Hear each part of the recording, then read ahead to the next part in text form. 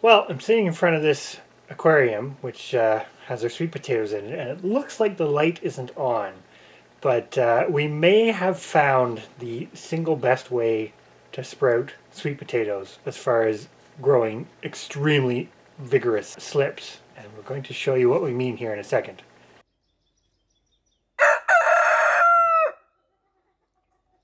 So in our last video on starting sweet potato slips, we tried a bit of an experiment. Previous years, we've always started them in water, in jars, usually behind the wood stove where it's warmer.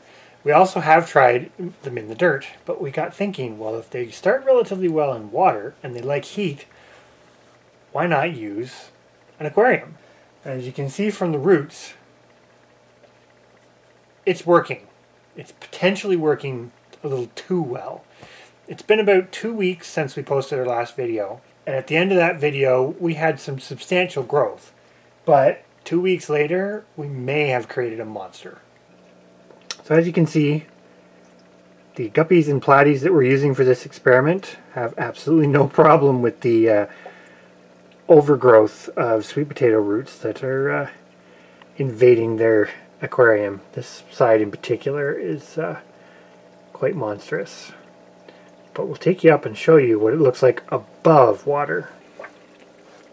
And this is the problem. Is the monsters. If you remember correctly, there was 3 pots of tubers that went in here. They are completely out of control. And this is in about a 2-week time frame, which is crazy. We've never seen this kind of growth starting sweet potatoes any other way. It's in there. There it is. One on the side.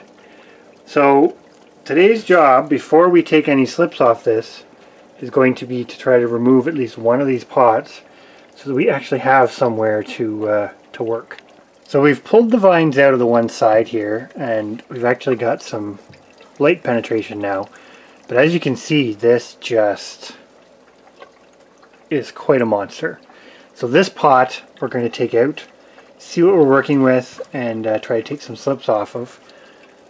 And we even have continued growth in here that hasn't seen the light of day from these other varieties. So we have some work to do as far as starting some slips. An interesting side effect of this is potentially this is a legitimate way to grow sweet potato greens relatively quickly indoors in sort of a controlled environment, because growing them to eat. Like, yeah, for human consumption, because that is a lot of greens. We will say too, because we don't have enough height here above the aquarium, we didn't really think they would become this big of a monster so quickly. We do have some dieback, basically where the plant was kind of right up against the lights, and it is what it is. We will be able to work with that. So conveniently, we have another aquarium set up with guppies and platies, and we're going to see how we manage here with transferring this monster to this tank. So let's see. Chris, put it in there. Look at the root on it. On this aquaponic sweet potato.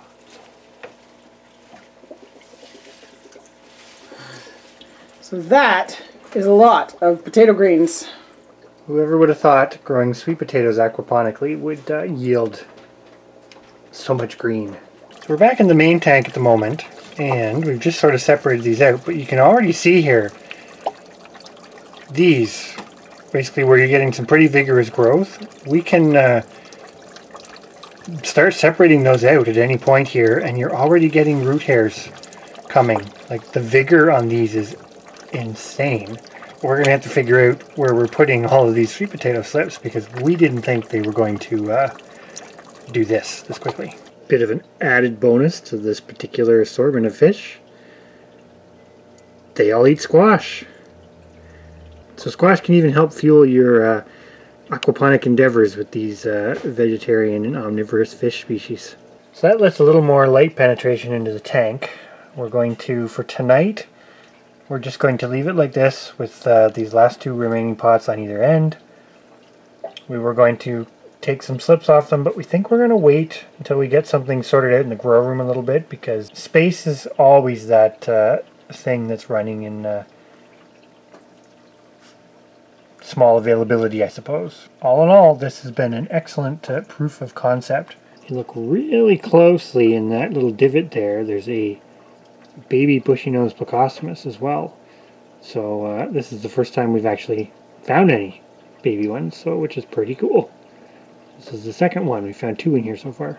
Hopefully you enjoyed this video. As I say, this is kind of a proof of concept that in a very short period of time has given crazy results. I'm very curious to try this with some other species, because what we have been finding using the guppies, the platies, and the bushy-nosed plecostomus, they don't eat the sweet potatoes. Now, I don't know if that's going to be the case for every species, but if we can do this with things like maybe celery or lettuce and maybe scale this up a little bit, this is potentially an economical way to not only grow sort of food aquaponically indoors in Canada, where yes, these are not fish that are sort of human edible, but there could be some end uses for them, but we'll come back to that later. But for now, this sweet potato grow experiment has, to date at least, been working amazingly. So if you want to give growing sweet potatoes a try and potentially have a spare aquarium, definitely something I would suggest, because this has been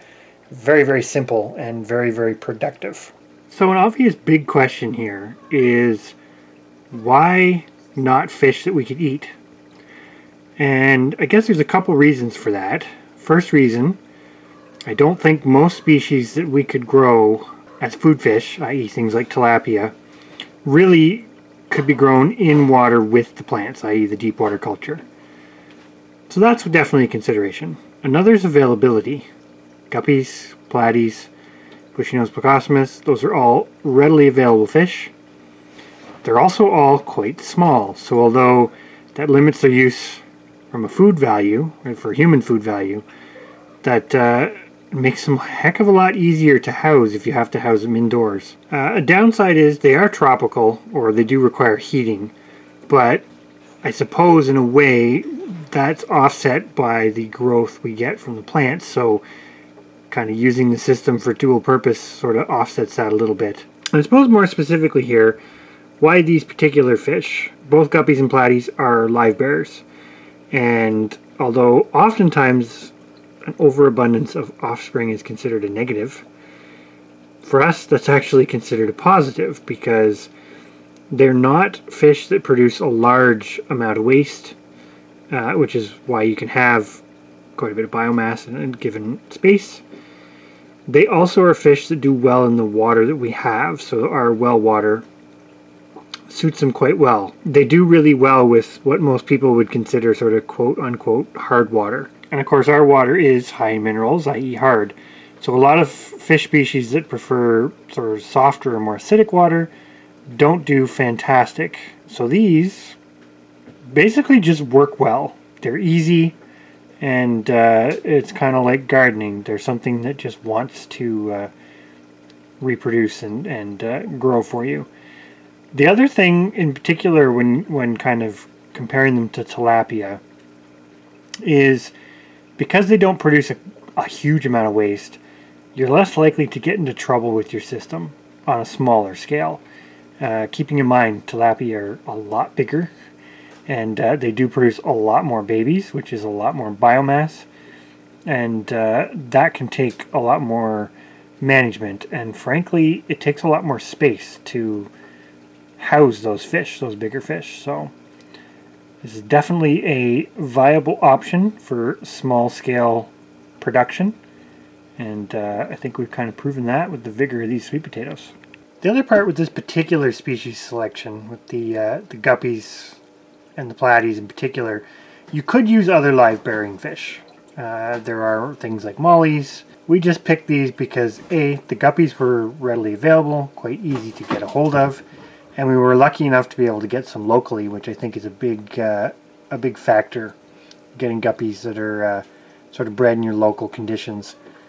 And the platies essentially are potentially redundant. They're not really required, but they're pretty, and they add sort of color to the tank. So this still has a functional aesthetic value for us, as well as their practical attributes. So kind of a good mix all rolled into one.